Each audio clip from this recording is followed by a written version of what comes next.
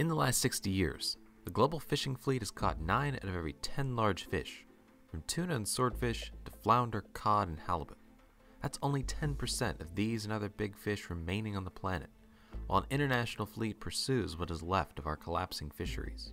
And for centuries, what happened over the horizon was invisible to the rest of the world. Out of sight, out of mind. But the tide is turning.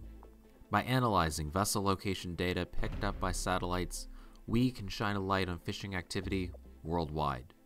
This is the Global Fishing Watch. Global Fishing Watch is a technology partnership between SkyTruth, Oceana, and Google, designed to show all of the trackable fishing activity in the ocean.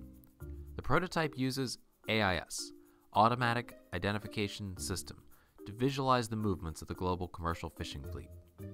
AIS is essentially an automated radio broadcast containing data about a ship's identity, GPS location, speed, and direction of travel, and was primarily designed to help avoid collisions at sea. But by analyzing this data, we can show the who, where, and when of commercial fishing around the world. In this view from the prototype, we filtered the display down to just 100 days of data and fishing activity from just 3 of the world's major commercial fishing fleets. Fishing activity from Spanish vessels is displayed in blue, the Japanese fleet in green, and the Korean fleet in red. One thing you'll observe is that while there is some overlap, vessels from these 3 flag states generally appear to operate in different parts of the ocean. Compiling the straightforward visualization from individual AIS records would be extremely tedious, but with Global Fishing Watch, it takes only seconds. Here's another example: South Georgia and the South Sandwich Islands.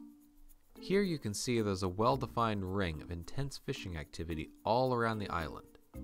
And looking at the bathymetry, that terrain map of the ocean floor, the reason why becomes obvious. You can see that these vessels are working the edge of a shelf on the seafloor. And with Global Fishing Watch, we can also dive deeper into the individual identity of these vessels.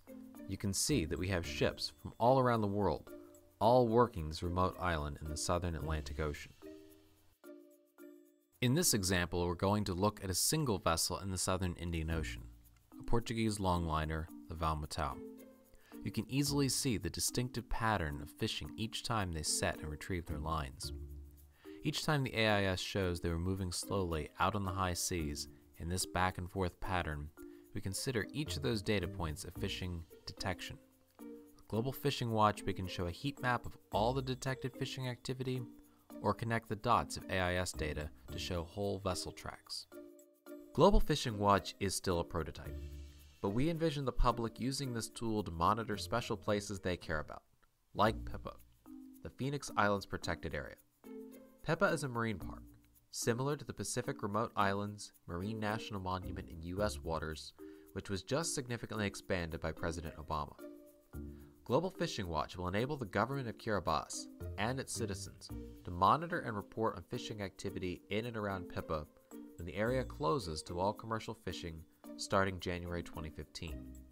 As you can see, fishing activity inside the protected area has been indistinguishable from activity outside the area.